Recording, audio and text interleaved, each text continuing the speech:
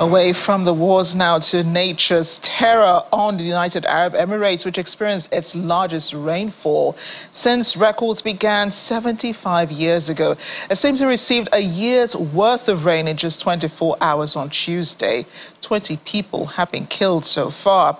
Cars and passengers were seen stranded in water as the National Center of Meteorology warned the adverse weather conditions could continue, forecasting more waves of thunderstorms, heavy rain and strong winds. Disruption to airport operation continued today with access roads blocked by floodwaters and multiple airlines reporting flight delays and cancellations. The weather observations at the airport said nearly 4 inches of rain fell over in 12 hours, around what Dubai usually records in an entire year. Unlike the rest of the United Arab Emirates, Dubai has a hot and dry climate. As such, rainfall is infrequent and in many areas still limited infrastructure such as drainage to handle extreme events. Our correspondent in Dubai, Mayowa Adegoke, Mayowa Adegoke joins us now. Hopefully she's on dry ground. Mayowa, describe to us the experience from Tuesday with all of that rain. So good to see you again. And honestly, well, thankfully for me, I'm on dry ground. I live quite uphill. So my community is not as affected, but that's not the case across board. You've got communities greatly impacted by this flooding. And on the one hand, it's quite exciting. You know, everyone's at home, we're sharing videos. We haven't seen anything like this. I mean, for myself, I've been here nearly 5 years. I've never seen anything like this. People who have lived here much longer also say the same thing. So on the one hand, it's exciting, but on the other hand, it's quite devastating, especially for those whose homes have been affected, whose cars have been affected. You've got people who had to sleep literally in their cars overnight, who, you know, were out last night, ended up at home this morning. So it's quite unprecedented, and it's really unfortunate, especially for those who have had to suffer damages of any kind, and of course loss as well. Yeah, and the last time Dubai experienced, or the UAE experienced anything like this, was in 1949. You and I were not there at the time, and I know that very few people can remember, you know, what the scenario was like back then. But the meteorological agency says the UAE received a year's rainfall in just 24 hours. I'm just imagining, just looking at the pictures, I mean, how much water that is. And with the city just, you know, not being prepared for this, not having enough drainages for this. How high were the floods? And talk to us about, you know, some of the damages. You talked about people sleeping in their cars. Did those cars start at all? And how did people get water out of their homes? I think it'll be nearly impossible for any city or any country to prepare for that kind of rain. You know, first of all, Dubai's infrastructure is not built for this kind of rain. So that's on the one hand. On the other hand, across cities, you've got people who are knee deep in this water. You've got sort of passages and highways that were impassable. You've got cars underwater. People having to be rescued from their cars. You had people even just bringing out their sort of boats to just ride on the water. So this is unlike anything we've ever experienced. Yes, we do get flooding sometimes, but never this much. And across the city, you see people just reporting varying degrees of the water. You've got people whose houses, top and bottom, already flooded. It's really devastating, honestly. You've got a lot of cars. But I have a friend, for instance, who was stuck outside all night last night, whose engine is now knocked out. So a lot of people will definitely be knocking on the doors of the insurance companies to say, hey, we need to make a claim. And we're hoping that we never see this again anytime soon, at least not for maybe say 100 years. Okay, we don't want to see this kind of rain. Well, I don't know how possible that will be, Maiwa, because the way the climate is changing, that will be pretty hard. That's just a prayer. We keep our fingers crossed about that. But you mentioned the insurance company. I imagine that many of them are crying over the indemnities that they have to pay at this time. I mean, because they must have had their phones must have been ringing off the hook. People reporting the damages caused and everything else. I really, really can't imagine. But has there been an explanation as to what happened? We know that there's a year's rainfall of water, rainfall that fell in the UAE. People are more used to heat blowing from the desert, aren't they? And I imagine that there are lots of tourists. I mean, Dubai is not without tourists any season of the year. This must have spoiled holiday plans for a lot of people. Definitely spoiled holiday plans for tourists. As I said, for those of us who are residents, we do get rain from time to time. Very rare, but we do see rain at least a few times a year. And flooding, a bit of it sometimes when we get those heavy rains. But for tourists, this would definitely be a shocker. I've gotten calls all day from friends and family across the world who are just reaching out to say, hey, we're seeing the videos. Are you okay? Is everything fine?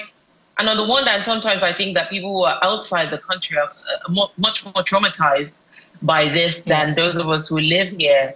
So I try to assure people to say, okay, yes, it is crazy, but we're safe, we're okay. Most of us are fine. And the good part of it is the people trust the government. They see that the government always springs to action quite promptly. So we expect that in the next few days, all agencies will have their hands on deck to make sure the flooding recedes as much as possible. You've got people pumping out water, trying to clear out the drainage. So that's one big advantage in this whole situation, the fact that you've got a government that is very proactive, very efficient. And I think that's a huge plus for the city and the country at large. Yeah, and hopefully, Maiwa, you do already have your pantry full of all of your needs food-wise until this water goes down. I'm just imagining the airport was grounded yesterday as a result of the rains. Can't imagine any aircrafts flying in, that intensity of the rainfall. Is it up and running now? And are the runways still flooded? This must have greatly also impacted on flight schedules. Lots of chaos in the airport, I would imagine. Lots of videos of people stranded at the airport last night.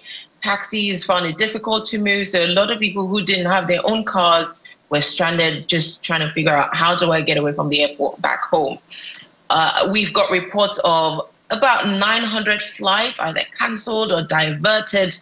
So it's definitely not a great time to be flying. I know someone who was supposed to fly out of the country today. That flight's now being cancelled and she'll need to reschedule. The airport, it would take time for all that water to go away. So definitely give it another day or two.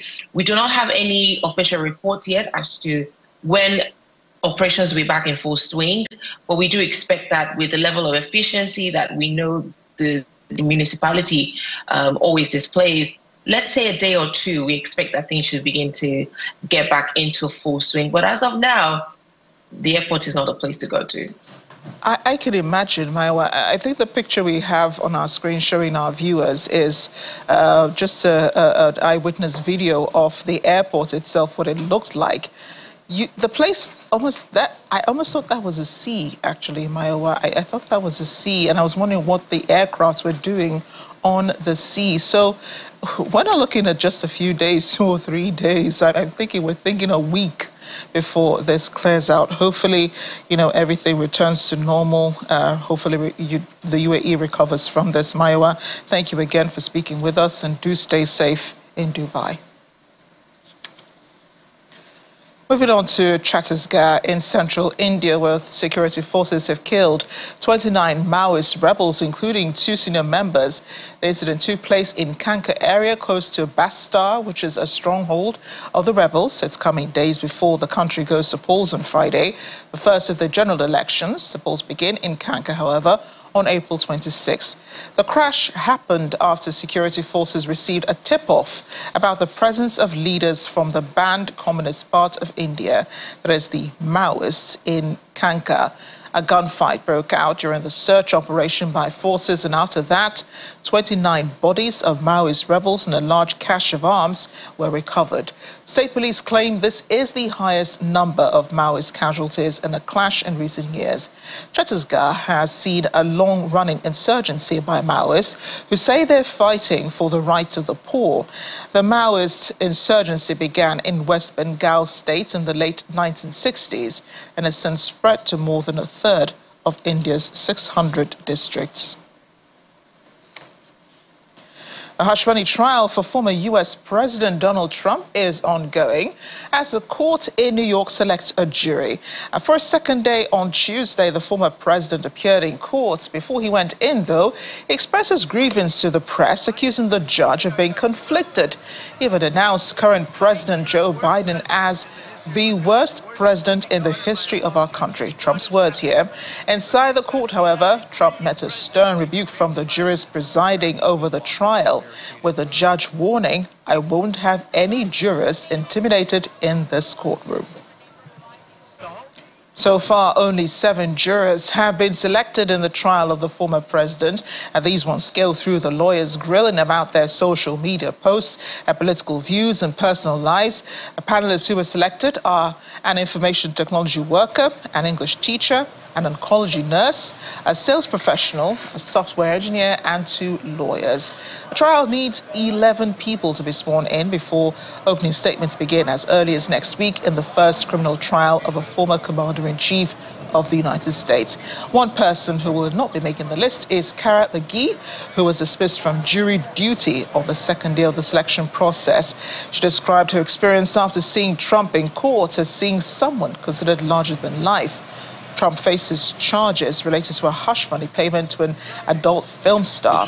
The 34-count felony indictment alleges that the former president falsified business records to cover up a $130,000 payment to Stormy Daniels ahead of the 2016 election, which Trump won. The world is on fire.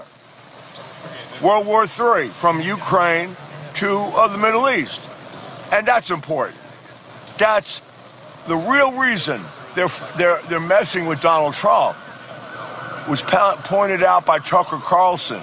You know who I'm talking about? And Tucker Carlson began to explain. Donald Trump wants peace in Ukraine. That's why they got to get rid of him. The military-industrial complex. It is a really interesting experience to get to see someone who you've seen as this extremely public figure, very larger than life in a good or bad sense. It's fascinating to get to see them looking so incredibly human. And you kind of walk in there and it's this contrasting sense of, on the one hand, this is so incredibly historical and whatever happens here, whatever the verdict here, everything is different from now on. But then on the other hand, you walk past him and it's like, oh, he's just a guy.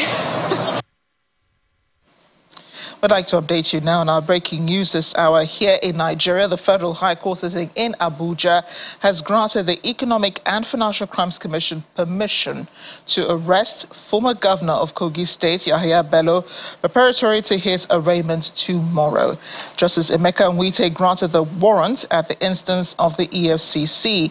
Now, earlier we told you a High Court sitting in Lokoja, Kogi State, had restrained the EFCC from arresting, detaining, or prosecuting the former governor. Again, the Federal High Court sitting in Abuja has granted the Economic and Financial Crimes Commission permission to arrest former governor of Kogi State, Yahaya Bello, preparatory to his arraignment tomorrow. There will be developments on that story. We'll bring them to you as soon as we have them. But back to the fraud trial of the former U.S. President Donald Trump. Our Washington correspondent Maria Bird has been monitoring the trial for us from Washington. Maria, this trial is not open to the press, so we have to rely on what judiciary correspondents tell us happened inside the courtroom. It's day 3 today of jury selection. We already have seen 7 locked down. What's the update on this today? You are correct. We've already seen several of the proposed jurors dismissed. And so we are really in a period, I think, that this is going to be a very critical case. You can see that individuals have very strong opinions, whether or not it's strong opinions in support of the former president or strong opinions that might create some bias as they look at all the facts in this case. And so it is going to be very key and very important that we begin to kind of take this full picture, and the judge is going to be a very important part of ensuring the integrity of this case.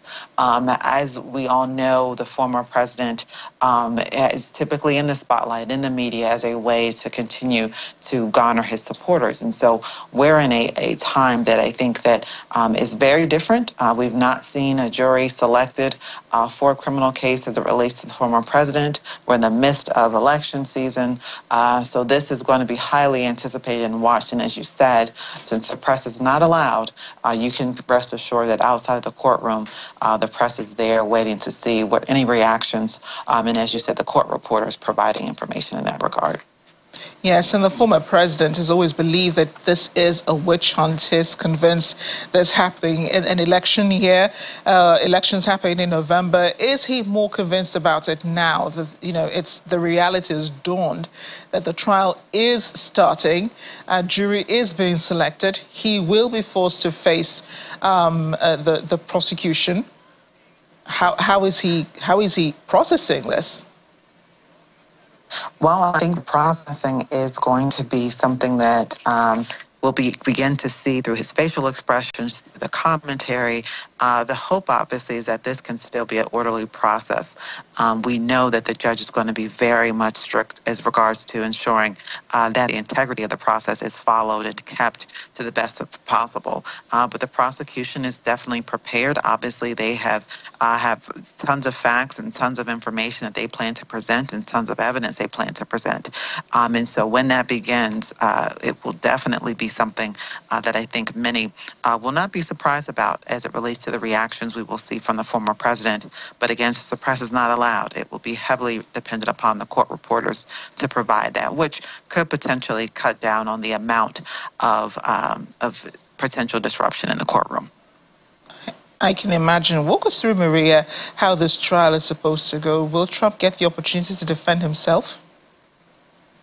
Well, it depends on if his attorney calls him to the stand. If he's called to the stand as a witness, then he will have an opportunity to speak on his own behalf.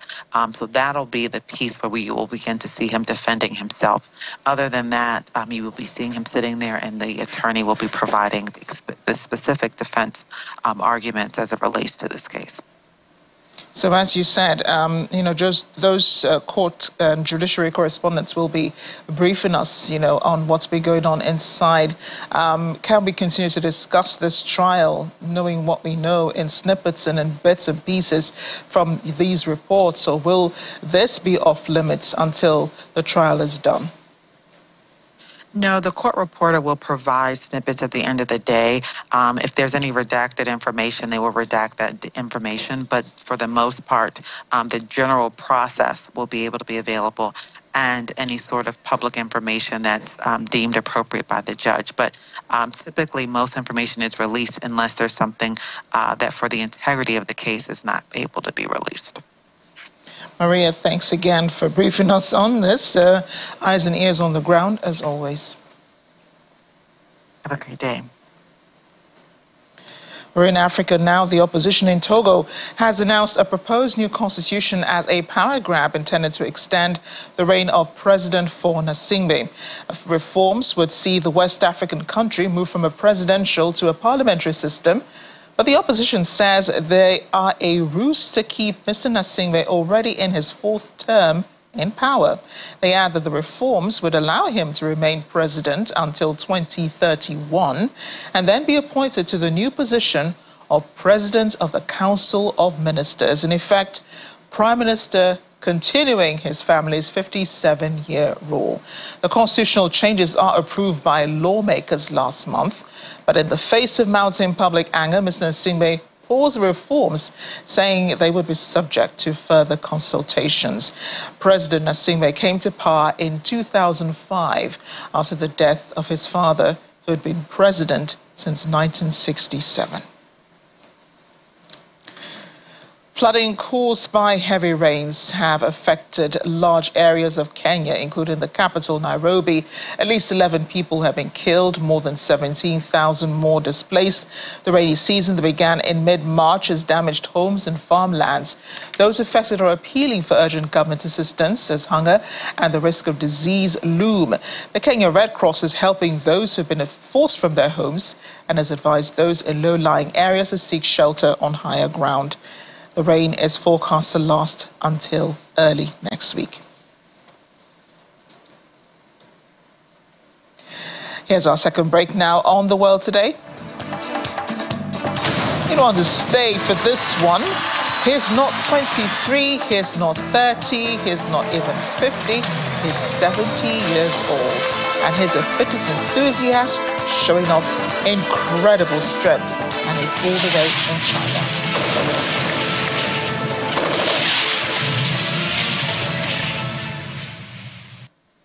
Welcome back. As the conflict in Sudan enters its second year, demonstrators have gathered in Washington to call on the U.S. government and the international community to intervene. On Monday, the North African country marked the first anniversary of its ongoing civil war. Protesters included Sudanese expats holding Sudanese flags, placards and banners chanting "All eyes on Sudan, peace and justice for Sudan, and stop the war now." One of them, whose cousin, according to her, was allegedly killed by the Rapid Support Forces, the RSF, and whose family had to flee from Sudan to Egypt, is asking the U.S. to act and provide basic humanitarian needs. Another protester commented on the actions of the two warring Sudanese generals, as Abdel Fattah al-Burhan, the leader of the Sudanese Armed Forces, and Mohamed Hamdan Dagalo, also known as Hemeti, the head of the paramilitary RSF, who were both part of the 2021 coup, which removed Prime Minister Abdallah Hamdok. He believes both men should be put under arrest. After 1 year of war, over 8.4 million people have been forced to leave their homes both inside and outside the country, making Sudan have the highest rate for international displacement in the world. At least 15,000 people have reportedly been killed in Sudan since the fighting between the Sudanese armed forces and the RSF erupted last April. We hope that the U.S. and other countries can persuade these countries to stop this genocide. In fact, I believe both of the generals who are leading it should be put under arrest and tried by the International Criminal Court. I am here today just to basically, highlight what's going on specifically in Sudan when it comes to all that is going on in human rights right now. The RSF has killed my cousin, of course, right here, Gathag, and then also my family, my aunt right here, her children right here. They fled. They are displaced. They're now living in Egypt because of all that has happened in Sudan. We're still supporting them. So we're asking for the U.S. to act to basically give the basic human necessities, such as food, such as housing, such as school, and just to do what is right and stop these guys are the bad guys. Health authorities in South Africa are expressing concern over the rise in food poisoning cases after more than 40 toddlers were taken to hospital when they mistook rat poison for sweets. 17 of them were kept overnight for observation, while 24 were released to go home after health authorities in Gauteng deemed the condition satisfactory. In a separate incident, a group of 10 people, including 8 children, were referred to a different hospital in the same province. South Africa health authorities have reported a total of 863 such incidents since last October. They're advising parents and guardians now to take greater care to protect their children and hurry anyone with food poisoning symptoms such as nausea, diarrhea, vomiting, and stomach aches to the nearest health center. Staying in South Africa, though, the country is hosting the 2024 South Africa-China Jobs Fair, underway at the Gallagher Convention Center in Midrand, Pretoria. More than 70 Chinese-invested companies operating in South Africa are participating in the job fair. Those behind the event say it's positioned to address the challenges of unemployment and address the country's economic recovery, growth and development. Our South Africa correspondent, Innocent Samosa, reports from the venue. In a bid to address the pressing challenge of unemployment in South Africa, some 77 plus Chinese businesses based in South Africa are offering locals about 6,000 jobs in the next 3 years. Attack Chinese investing enterprises and strengths from both South Africa and China for their active participation and strong support. The warm-up / recorded important scenes from President Xi Jinping's visit to South Africa last August. So this relationship is a very strong relationship. There are lessons that must be learned. China itself, you know, in its history, comes from a history of what used to be called backwaters at the time. But look at how far it has gone in growing its own economy, in building infrastructure, in having new industries. Those are the lessons that we have to learn, but learning is a two-way process. I asked the minister in the presidency, Maropini Ramakgopa, to find out whether or not these Chinese businesses comply with South Africa's labor laws. And this is what she had to say. There have been, of course, and I know while you're asking that, there have been instances where they were not necessarily adherent to all the labor laws of South Africa, because if you know, companies that come here would come with their own cultures and their own understanding, and when they come here, then they don't do exactly what is it that we need. But what we have been able to do is that we're continuously engaging with the embassy, we're continuously engaging with the formation that deals with or that is housing all these companies. We have the company values, and people is a very important asset, and it's one of our company value. So we're always caring for people, also including the environment. So that's why we always thinking people is more important for the company, and we're always looking, the talent, especially support the local education, also the local employment. Some unemployed young people say this is a step in the right direction.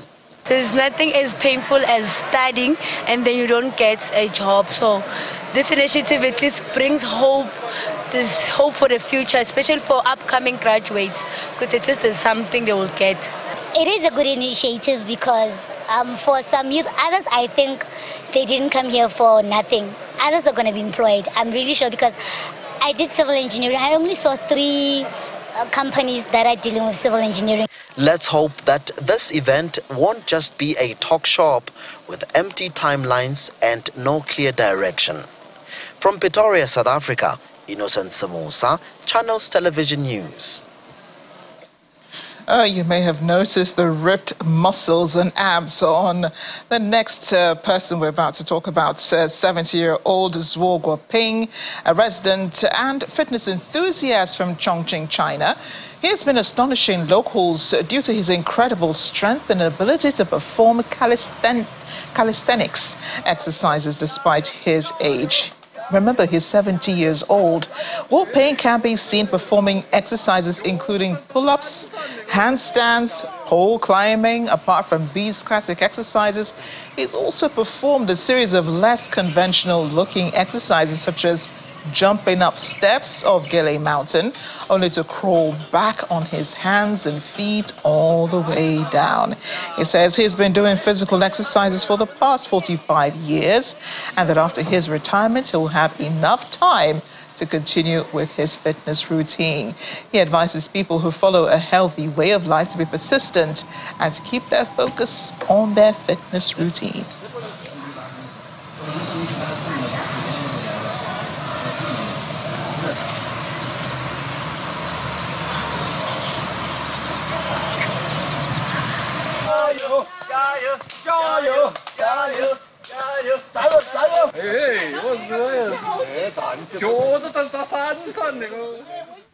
That has got to be the most fit 70-year-old I have ever seen. Thank you for watching The World Today. Just before we go, our breaking news this hour, we had a development. A High Court sitting in Lokoja, Kogi State, restrained the Economic and Financial Crimes Commission from arresting, detaining or prosecuting former Kogi State Governor Yahaya Bello. Order follows a suit by the former governor seeking to enforce his fundamental rights against the EFCC, and comes as operatives continue their siege on the Wuse Zone 4 residence of the former governor. The update, however, is that the Federal High Court sitting in Abuja granted the Economic and Financial Crimes Commission permission to arrest the former governor. Justice Emeka Wite granted the warrant on the instance of the Economic and Financial Crimes Commission. Thanks for watching The World Today. I'm Amarachi.